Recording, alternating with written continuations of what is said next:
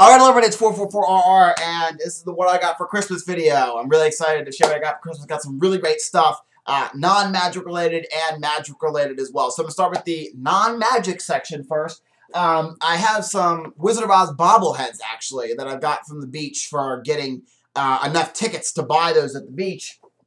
But they never had the complete set of them. And I finally got the complete set because I was missing Glinda the Good Witch and the Winky Guard, and I have the Wicked Witch, the Flying Monkey, and then the 4 friends already. So I'm really excited that I got those. This is really cool too. I actually like this. This is a panoramic poster of the Wizard of Oz. This is really awesome. That's what it looks like. I'll go back and I'll show it to you in detail. It has all the scenes starting in Munchkin Land, and then it goes to the cornfield, to the Tin Man's woods, then to the Haunted Forest, then to the Emerald City and Poppy Fields. And up in the sky, the witch is writing, I can't see it, Surrender Dorothy up in the sky. Really, really cool. I need to find a frame long enough to hang this, though, because I want to hang it up in a frame. All right, now to the magic, and some other items I got in the non-magic section were like toiletry items, shampoo, toothpaste, that kind of stuff. Okay, now it's time for the magic-related section. I'm really excited about this. Got some really, really good tricks this year. Really good tricks. Okay, first, I have Brendan, David, and Chris to reach is envelope. This is a really great trick. If you're in the magic community and you don't know about this trick, where have you been? This is a trick where it is a deck of cards. You put the spectator's card in a deck of cards. The deck of cards turns into an envelope that was shown to be empty at the beginning of the trick, and then you pull out their card, and the deck of cards is now in your pocket with the envelope. It's really cool.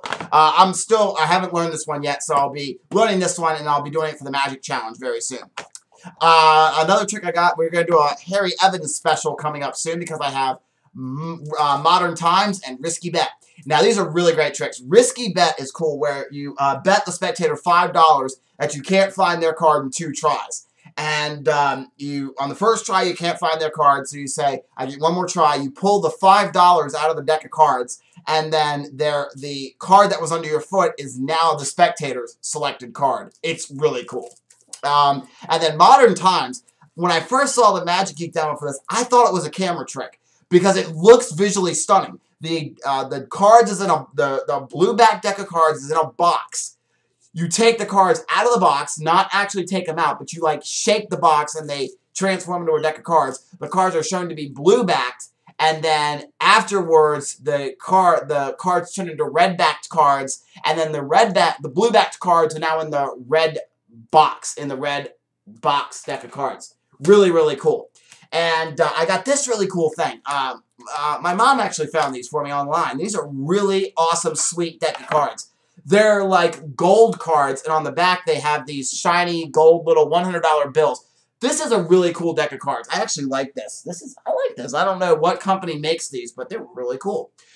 All right, and another really cool trick that I got. I'm really excited I got this one. This one I have done 3 times already today, and it has gone over really well. It's My Pet Boris Magic Spider Pro Pack with the spider and the cockroach. This is a really killer trick.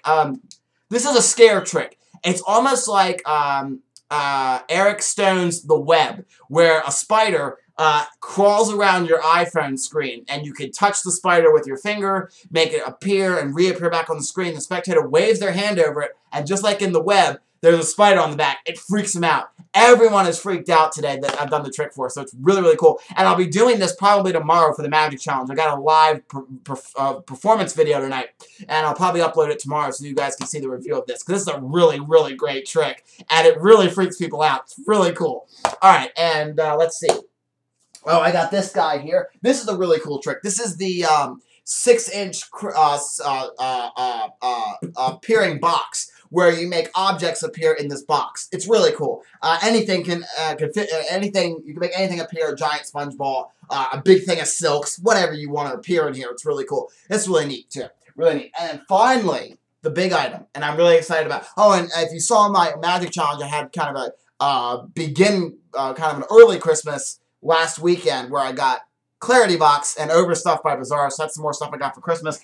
Oh, and I also got a couple decks of cards as well for just as a stocking stuffer, because magicians always need cards. And finally, I'm really excited I got this. I honestly didn't think I'd get this because it's a lot of money. It's a really expensive trick, but I'm so glad I got it. Ladies and gentlemen, it's the Multiplying Pringles set.